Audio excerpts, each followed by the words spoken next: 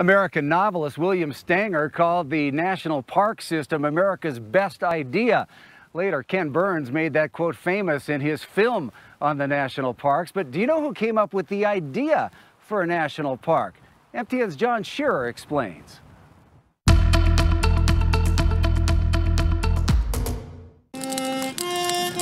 It's a compelling tale. In 1870, a group of explorers who were gathered around a campfire near the junction of the Firehole and Gibbon Rivers are so moved by what they've seen in the Yellowstone region that they propose preserving it as a national park.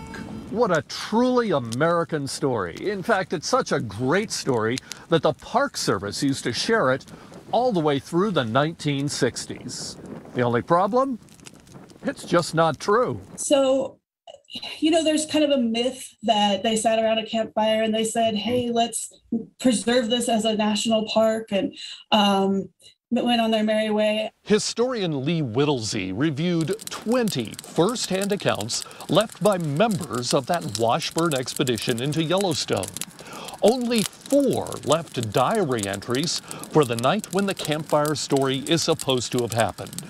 None of them mentioned the discussion or the idea.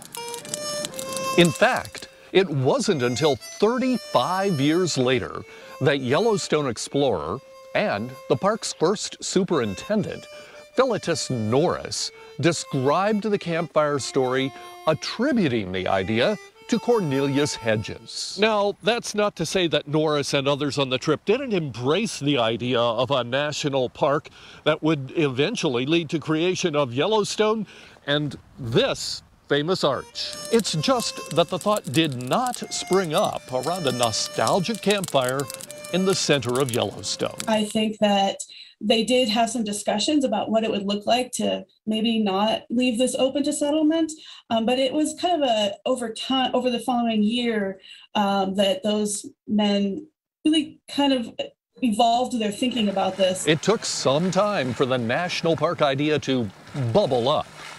During the year after the expedition returned to Helena, more than 15 articles and letters appeared, and none even mentioned the great idea expedition members supposedly pledged to champion as they sat around the campfire. But once the idea did surface and was promoted by Norris, Hedges, and the others, it raced through the national consciousness like a wildfire in the West. Less than 2 years later, in 1872, President Ulysses S. Grant signed the law creating the park. In Mammoth, at Yellowstone National Park, I'm John Shearer, MTN News.